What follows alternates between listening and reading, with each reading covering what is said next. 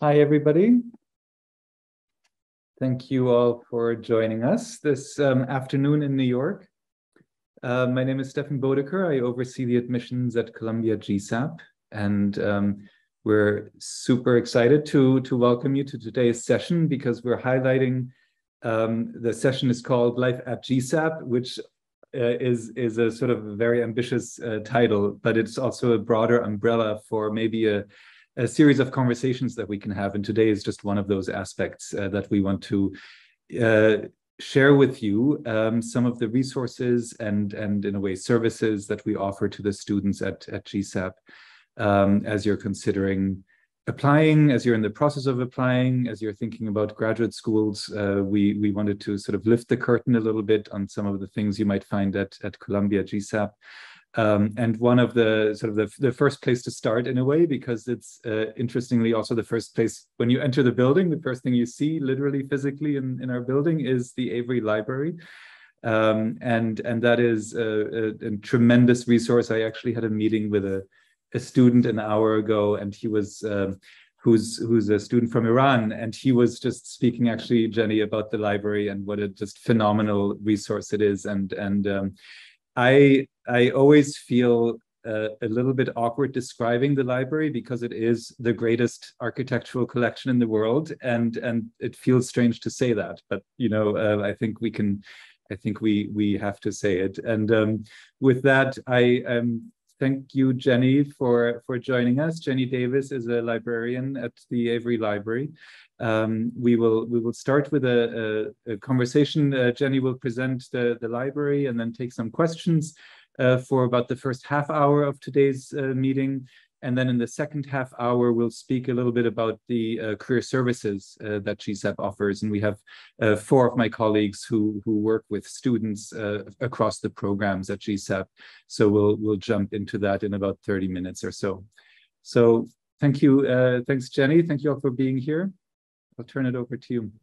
All right, thank you, Stefan. Thank you for saying that we are the best collection, because I happen to agree. So I'm excited to talk to all of you today about what kind of collections we have at Avery, what kind of services we have to offer you. We don't have that much time, so we're really just scratching the surface on the many thousands of resources that are available to you. So I'm just going to highlight a few today. And I'm going to go ahead and share my screen. Please don't hesitate to pop questions into the chat. I may not see them right away, but if something is particularly urgent, please let me know. Otherwise, I'll take some questions at the end. So I'm going to go ahead and share my screen. And Stefan, if you could just let me know that I have successfully shared my screen, that would be great. Yes? Yes. Okay, awesome. Okay, wonderful. All right, so it's really great to see all of you. And again, today I'm just going to be presenting some of the collections and services we have at Avery Library. I'm the public services librarian at Avery, which means that I handle coordinating our reference service, so all of that kind of research assistance that we can provide for you, and our instruction sessions as well, like this one. So, those of you who've been on campus, this entrance looks very familiar to you, I'm sure. And Avery is one of the largest collections of its kind, but it started in 1890, actually. And it was named for Henry Ogden Avery, who was a young New York architect and a friend of Robert Ware, who was the founder of the School of Architecture, actually. And after he died quite young, his parents dedicated the collection to Columbia in his memory as a memorial to him. And this included about 2,000 books and drawings, as well as an endowment to ensure the future growth of the collection. And then in 1912, Avery was one of the first libraries on campus to move into its own McKim, Mead and White building on our Morningside Heights campus. And so it has grown substantially since then. So we've gone from 2,000 of Avery's own volumes to over 650,000 volumes, again, making us a very, very large architecture and fine arts collection. And I should add that we are Avery Architectural and Fine Arts Library. So again, we started with Avery's architecture collection, and in the 1970s, the fine arts collection was brought into Avery Library. Those of you who've been in the space know that we kind of do a little bit of time travel where we start in our beautiful 1912 reading room that you see here, and we head down into our 1970s expanded area. And so Avery collects books and periodicals in all areas relating to the built environment, archaeology, architecture, anything related to the fine arts. And again, over 650,000 volumes and 1,300 periodicals. So the scale of that alone is very, very big. But towards the end, I want to also talk a little bit about what's available to you through Columbia libraries in general as a Columbia student and a Columbia affiliate, because it's not just Avery that is available to you, but millions of other resources as well. Okay. So again, how do we get from those 2,000 original volumes to 650,000? So we have some in-house subject experts that make selections, again, on all areas related to the built environment. But we also partner with our colleagues in the Global Studies Department to make sure that we're selecting in all geographic areas and all languages. So you will find all of that covered in Avery and throughout Columbia libraries. We also, of course, are responsive to the GSAP curriculum. So things that you need are usually right downstairs in the Avery Library, very conveniently located. We also are really excited to take suggestions from our affiliates. So our students, our faculty, our staff, this is everyone's collection. And so we want to know if there's something that we should have that we don't have in that 650,000 volumes. We also contribute to web archiving efforts. So anyone who's familiar with web archiving, that's essentially taking a snapshot of a website to preserve for later use. And what we do is contribute to a few different large web archiving collections. Some are related to the built environment. And this enables us to capture websites that might be about community development, different kinds of organizations related to historic preservation. And this means that we can kind of bring more voices into our collection, and through our online catalog, which is called Clio. So if anyone wants to explore our collections, we'll touch on them briefly today, but if you go to clio.columbia.edu, CLIO, you can search and see everything that we have. And these web archives are included in our Clio searches. So that's a way that we can sort of bring all of these different sort of voices and topics into our collection all in one place. Okay, so in addition to our print resources, we have many, many, many electronic resources available to you. One that we produce is the Avery Index to Architectural Periodicals, which I'll talk about in more detail in just a minute. But we are always on the lookout for any resources that we think are going to be helpful to our users and make your research process easier, even if you don't realize it on your end. We just know on our end.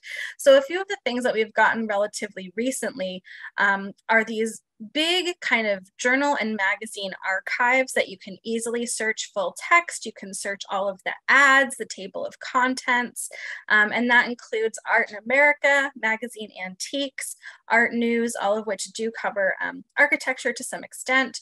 Art Forum Archive, the image from the right is from our Art Forum Archive, and the Country Life Archive as well. And that's just a really small sample, but just to kind of make the point that we're always looking for some new digital collection that we can add to our resources that will make your search process a little bit easier and more streamlined, and to make it so that you can discover more material.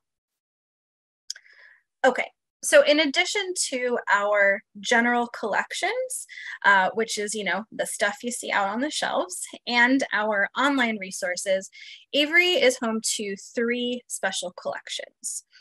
So the first one I'll talk about is Avery Classics, which is one of the largest architectural rare book collections in the world, composed of about 40,000 printed volumes published over 7 centuries, everything from early architectural treatises to modern printed material and everything in between, graphic suites, periodicals, manuscripts, broadsides, photos, ephemera, amazing trade catalogs of building materials and supplies. So just an amazingly broad collection within architectural history, and just incredible collections. So most folks who come to GSAP visit classics at some point, either for their own research or for a class.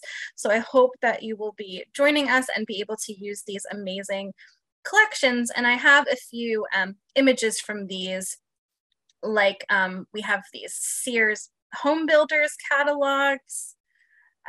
We have a collection of real estate brochures, many of which are fully digitized and searchable on our website, complete with plans. And we have lots of ephemera as well. So these two items are from the Durst collection, which is like a New York history ephemera collection, much of which is digitized. But again, all of this lives in Avery Classics. And all of our special collections are by appointment. So Avery Classics and the others that I'll talk about are all available by appointment. But again, if you find yourself at GSAP, you will be visiting there at some point, I'm sure. Okay, so the next special collection I will talk about is Avery Drawings and Archives, which is drawings, photos, and architectural records, exactly what it sounds like. About 900 collections focusing largely on American and New York City architects of the 19th and 20th centuries. Just absolutely enormous and amazing collections in drawings and archives. The largest collection is the Frank Lloyd Wright Foundation Archives, which was jointly acquired with MoMA in 2012 and is one of the most comprehensive archives of any American architect. So again, all of those architectural drawings and photos are held in Avery Drawings and Archives, and by appointment, our users can make appointments to use them in person. We have some images from that here. You can see all of the photos and original illustrations and drawings. And the final special collection here in Avery is Avery Art Properties. So if you've been on our campus or even seen images of our campus, you've actually seen art properties, because this department oversees all of the art that is on Columbia's campus. So if you're in buildings and you see drawings and paintings and sculptures, those fall under art properties. But there's also a collection besides what you see on campus of 13,000 works of art covering most media, time periods, and cultures. And our researchers can make appointments to view these objects in person and use them for their research. So there's an image of that on the right here. And again, a lot of the artwork is displayed on campus, but there's also storage as well. And one of the exciting things that we've been doing is integrating these works of art into the library catalog. So about half of them are in there at this point. And so you can actually search and not only find books and journals, you can find archival material, you can find those archived websites, and you can find original works of art as well. So again, all of these are available by appointment. Okay, our Avery website is here, where you can see all of the kind of updates to our service and our research guides as well. I'm gonna skip past that really quickly. Our hours do vary throughout the semester. But again, you have access to all Columbia libraries as Columbia affiliates. So there are libraries that are open very, very late. Avery is a beautiful and very quiet workspace. So there are spaces on campus that are a little bit more geared towards group work and Zoom calls and things like that. So as you get on campus, I encourage you to explore all of the different libraries and find some other spaces as well. And of course, we have printers and scanners in Avery as well. We have overhead scanners and flatbeds as well, and those are available free of charge for our users. Okay, so one thing that makes Avery a little bit different from libraries you may have used before is that much of the collection does not circulate, meaning it stays in Avery Library and does not get taken out. So the benefit of this, of course, is that when you need the books, they're usually there waiting for you, not checked out for a very long time.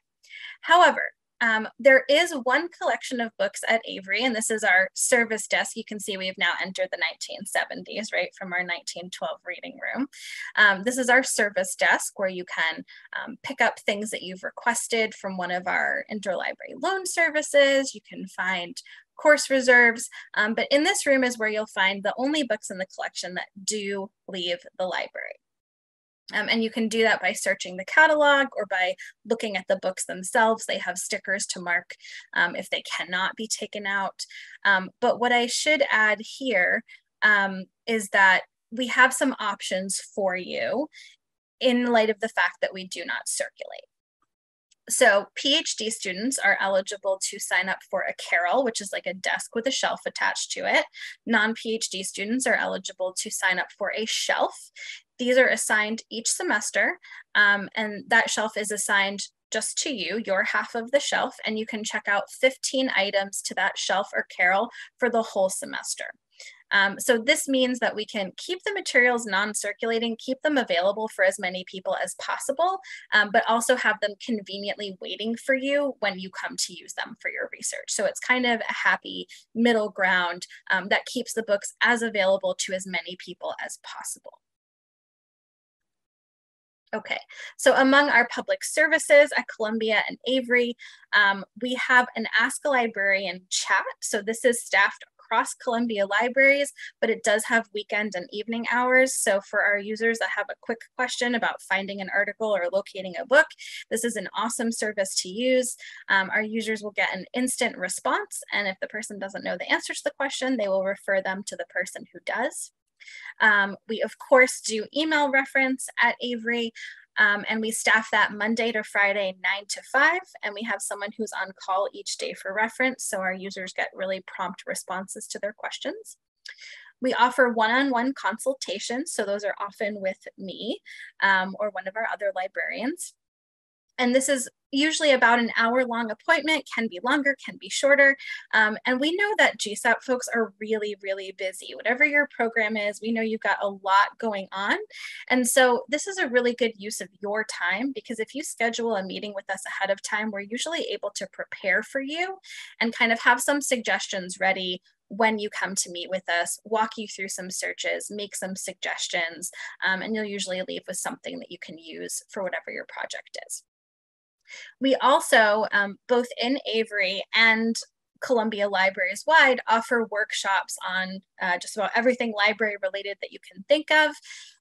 So there's typically orientations for different programs when they begin, but also there are workshops on searching the catalog, searching databases, managing your citations and your sources.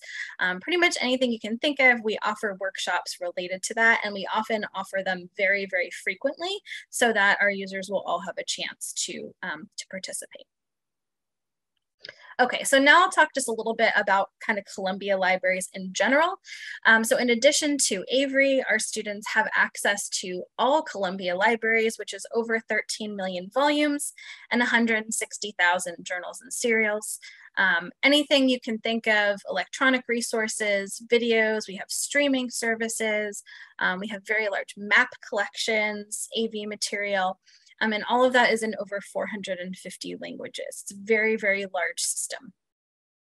On the homepage of the library's website, you can find kind of all the basic information, but a couple things that I like to highlight are the workshops that I just mentioned, and also subject specialists. So of course in Avery, we are here to help you with your research, but in addition to the staff at Avery, there are subject specialists in just about every subject area that you can think of. So we know that a lot of people are working on multidisciplinary research. So if you are working on something that intersects with engineering or sociology or psychology or social work, whatever it is you're working on, there are usually multiple people available to help you and to point you to resources in their subject area that they are an expert at. So there are literally dozens of subject specialists at Columbia ready to help you with your research, in addition to those of us at Avery. Okay, so if there's something that in those 13 million volumes at Columbia that we don't have and you need it, there are many ways that we can get it for you. We share an offsite facility with Harvard, Princeton, and New York Public Library, which means that you have very fast access to the materials that they keep there as well. And we also participate in Borrow Direct, which is kind of like a smaller interlibrary loan consortium. It gets you books very quickly. And we also participate in interlibrary loan, which is kind of, we can source things from just about anywhere. So if you need scans of an article that we don't have, if you need a chapter from a book that we don't have, or if you need a whole book that we don't have, we can usually get it for you.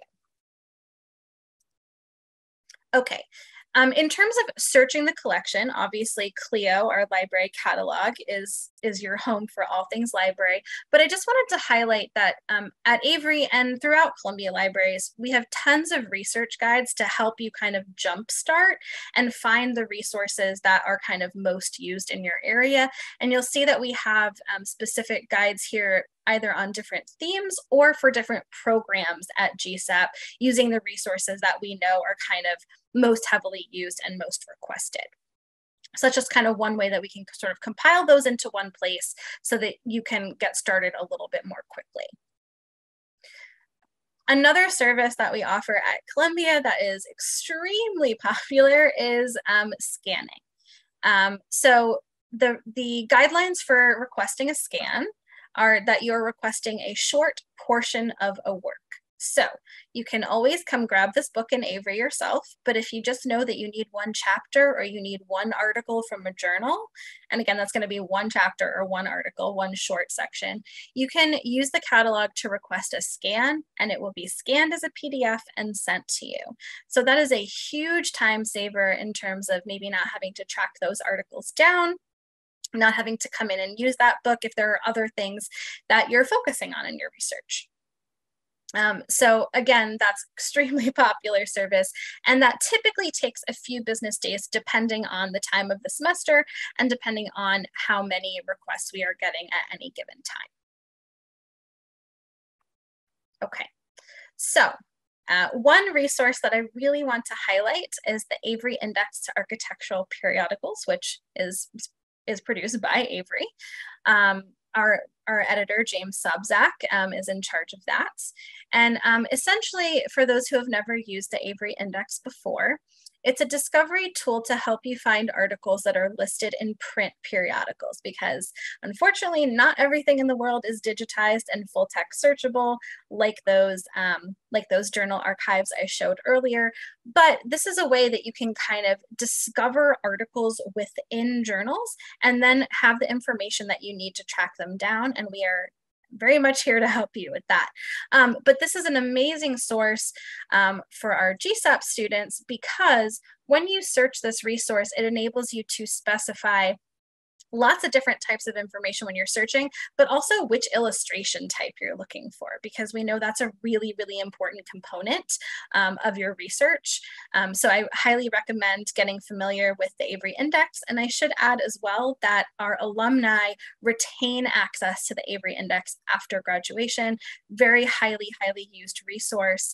And that's something that our users retain access to, which we're really excited about. Okay, that's all I have to share for now. I know that was a lot really fast, so I'm very happy to take questions. I'm gonna unshare for now. But any questions, I'm happy to answer.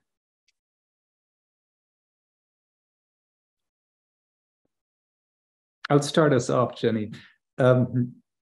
Thank you for the presentation. That was super informative, and it's great to see. And I appreciate you sharing all both the resources in the collection and how we access those. A few times you mentioned a reference like some of the ways to access the collection as if prospective students might already have done that. Are there some of these services that are like public or open, like some of these search tools, like the Avery Index or other aspects that students outside of Columbia are using? That's a great question. So the Avery Index is a subscription resource. But many schools subscribe to it, which is why I thought some folks may have been familiar or heard of it before. Many have not. So that's a subscription resource that we create that product at Avery, but many schools subscribe to that. It's available through EBSCO, Host, and ProQuest, if those are databases that you're familiar with. And Clio, our online catalog, that's something that anyone can search. So obviously as an affiliate, you'd have full access to everything in the collection. But again, if you are curious about our collections and want to know more, I can put the link to the catalog in the chat, and you can search for titles or for topics that you're looking for. If anyone has specific questions, I'm happy to answer that. But we do offer a lot of, again, as Columbia Libraries as a whole, we subscribe to a lot of these bigger databases and smaller resources as well. And we have access to so many things. And some of those things are restricted to affiliates. So I don't know if that answers your question, Stefan, but. Yeah, perfect. Okay. Yeah, that's because I have also had prospective students reach out and reference the Avery Index, and it must be through those subscriptions, right? That other universities have to the service. Yes. Yeah. Are there any questions? You can feel free to turn on your cameras and mics and just jump right in. You don't have to be shy, or you can pop a question in the chat, and we can also read it out and respond that way.